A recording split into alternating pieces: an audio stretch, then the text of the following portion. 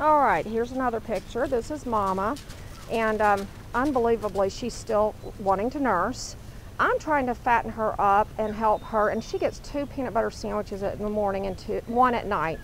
She gets anything she wants, including vitamins, and she gets the best of the omega-3 packs right offline on the health food stores. But look how skinny my poor girl is. She's just that way. She's doesn't eat. You have to entice her with full chicken breast, real white meat. We get it at Sam's Club and boil it for her and add in different omega-3s and proteins. But she just looks so thin to begin with, and then when she's nursing, it just, I don't know. In this family, we're all a little chunky, so she's just kind of, I don't know. I'm used to seeing a lot more meat on my dogs, and that really worries me a little. So we just keep feeding her, and you'll have to watch and see how she does over the next 3 weeks. Other than blowing her coat, which is perfectly natural, I just want to see her fatten up. I want to see some more actual muscle on those ribs. But she's the one that wants to go in and nurse the pups. Not so with this one who's barking. This is my female that is absolutely miserable nursing, and I have to force her through the process. And her pups, once she says I'm done, she says I'm done. Time to play ball. Look at her. She is so funny. This is Boo, Auntie Boo.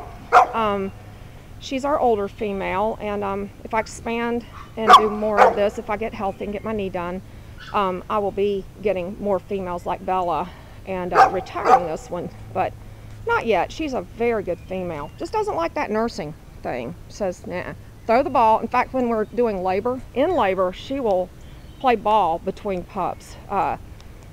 It's crazy, but she used to do it much more now. She's getting better now. She just kind of goes after like the 10th pup, or 11th, you know, but she's, we have big litters. But anyway, there she is, our beautiful dog. And what did you just lick off my leg, Baloo? Honey, I have mosquito spray on, baby. That's not gonna work. That just scares me. I put that deed on, and if they lick me, I kind of don't want to have that happen. Okay, this is my trainer in action. You're seeing it in, now, listen, Teddy, behave. They're puppies. You see how much bigger they are? He's bigger than them. Well, that won't be very long. But right now, he's training them, saying, I don't want to play.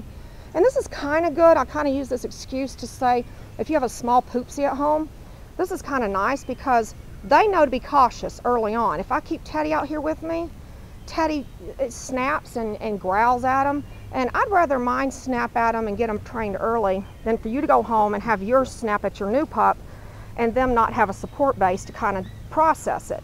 You know, but right now, it's, for him, I just watch him that he doesn't carry it too far. This is why I don't breed small doodles. This is it. That is a shivery, freakish, like, look, he's sweet for one lady like me, a lady, older people, maybe single, but this is not a family dog. And I don't like the personality, and there's not even a comparison, except for the fact they look alike. This 5-pound piece of work does not even resemble, hey, Indy, let me see you, buddy.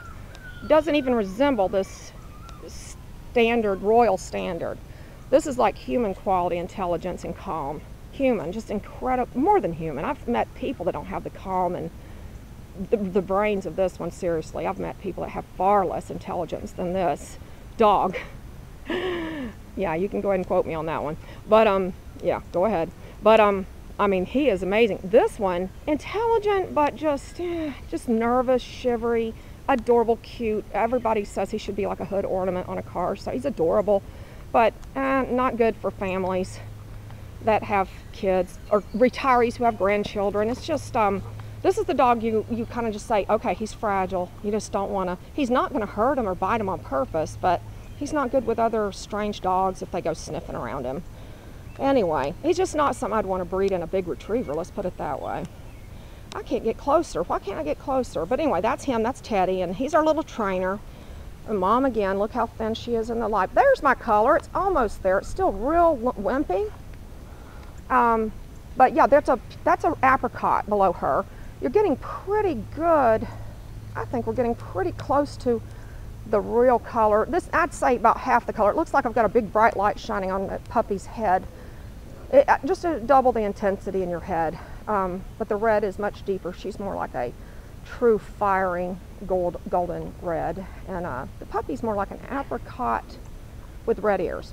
So anyway, and that is, let's just see who that is. Who is this outgoing, adorable, love buggishness? That's Kiwi, could have guessed. Just no problem, walks out in this tall, tall grass from, I love our yard, isn't that nice? Yay, I have grass finally, woohoo! And then we have others that are still skeptical about exploring the yard, but here they come. And this is good to watch. See who has the bravery, has emotional maturity. And there's Blue, doesn't surprise me. I'd like to see a couple of my shy guys out here. Oh, it's awesome, Z. That's awesome, Z boy. This is ZZ Top. He's our big male. He's kind of got this beautiful undercoat of white and dark and reddish ears. Gorgeous, thick coat.